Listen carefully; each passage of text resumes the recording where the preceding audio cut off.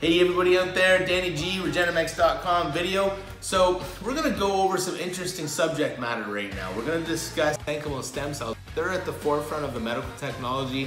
Lots of buzz on the internet. You know, Joe Rogan had probably, arguably the #1 scientist, doctor in the world that deals with mesenchymal stem cells. His name's Neil Riordan.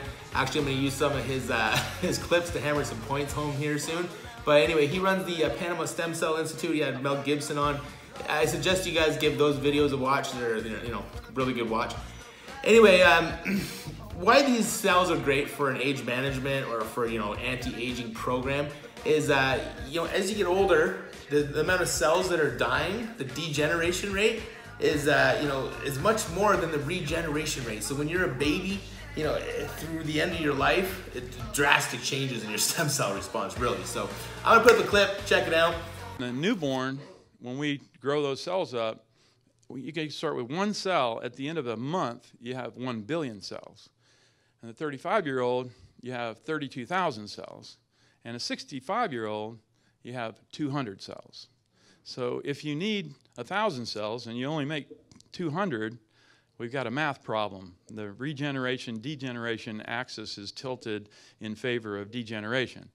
So that's why we do what we do. That's why the cells that we use work so well, particularly in an aging population. Scientists, they've found a way to be able to, put in some helper bees, some worker medical signaler cells called mesenchymal stem cells. They get them from external sources, placenta and cord blood, after birth is where you can get day 0 fresh mesenchymal stem cells to harvest and culture. So the laws are a little bit behind in the States. They're really not letting this go through. FDA is putting the kibosh on it, looking at it like new drugs and not making it very efficient to get the cells out to the public. But around the world, they've adopted some of the practices in Canada, lots of parts of Asia. Singapore is in South Korea, they're like at the forefront. Mexico, that's where I live, Puerto Vallarta, Mexico, and we actually have legislation in place here that you're allowed to produce mesenchymal stem cells for public use. Okay, it's a little bit convoluted, what's what, but you can get in touch with me through Regenamex.com and we can get into all the details and get all your hard questions answered if you're looking into mesenchymal stem cell therapy. But I'm just going to put up a couple more clips and let Dr. Neil Riordan hammer it home, and look to talk to you guys more at the end of the video. Adios.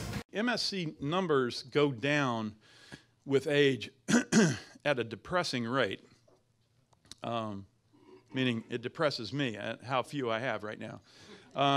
So there's not only an age-related decline in the number, but there's an age-related decline in the fitness or the robustness of these cells. And these cells are the major, they are homeostasis for our bodies, right? They are what create homeostasis for the immune system, homeostasis for blood pressure. They are the major modulators of health. Hey guys, quick bonus feature, give you a glimpse into the biotech lab that I'm under contract with. So nobody's playing, right? These guys are making proper mesenchymal stem cells. I've got the license from the government to be able to use them on the public, and I'm under contract with them. So the stem cells are more affordable than you think, and we're a lot closer than Panama. Now this is something different. We do take care of the good procedures and the standards done by COFEPRIS, because we have all our permits, and we take all the international procedures because we also are associated to the International Society of Stem Cells. What's called International Stem Cell Society.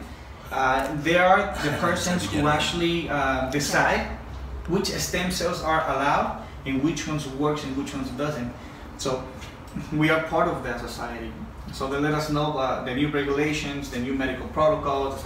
Hey guys, so to sum things up, what we've learned today, in part thanks to Dr. Neil Riordan from the Panama Stem Cell Institute, I think we can all agree that it might be a beneficial idea to use mesenchymal stem cells, not just for the wide spectrum of things that can be treated, medical reasons, everything from autism to MS to spinal cord injury, all types of autoimmune situations, but also just as some part of an age management or a health program as we get older.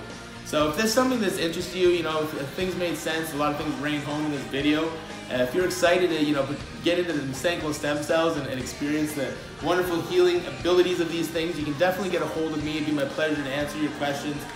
Check us out, Regenamex.com, and I look forward to talking to you guys later. Adios. Regenamex, Regenamex.com.